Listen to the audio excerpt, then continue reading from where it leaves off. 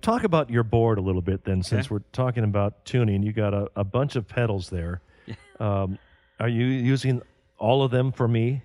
All of them for you, Don. Only the best. More is more for you. Well, I call it a meat and potatoes kind of board. I actually have two different types of delay units. One is a multi-effect unit that has more than just delay.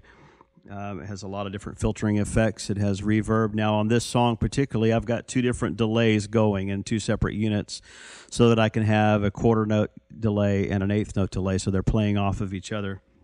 But aside from that, there's really not a lot else going on in the signal right now. You see all of this front half of my board is what I would call a front end of an amplifier. It's distortion pedals and overdrive and compression.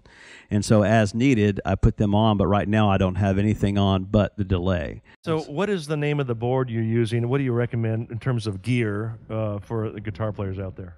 Well, I could say a great staple, if you want a lot of bang for your buck, the Line 6 M9 is one of the better units that you can buy to get everything from delay, distortion, EQ, compression, filtering, modulation effects. How much does that cost? $399, $400 and something, I think.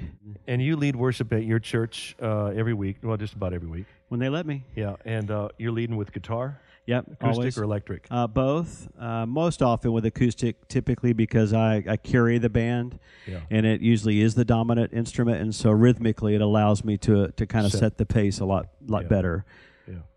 So I love playing it with electric, but I lead differently from electric, and it always depends if there's another electric player there. If it's somebody I'm confident in and I can step back, then it's great. I can carry rhythmically what I need to on electric or acoustic. How do you have enough discipline to not use all the pedals on your board on a Don Moen song? Well, we could.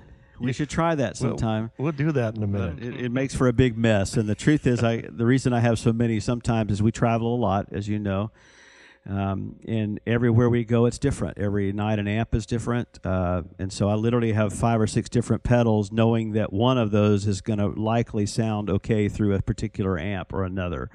So I don't need to step on all 5 or 6 because they do similar, if not the same things. So I'm just picking the right color as we go.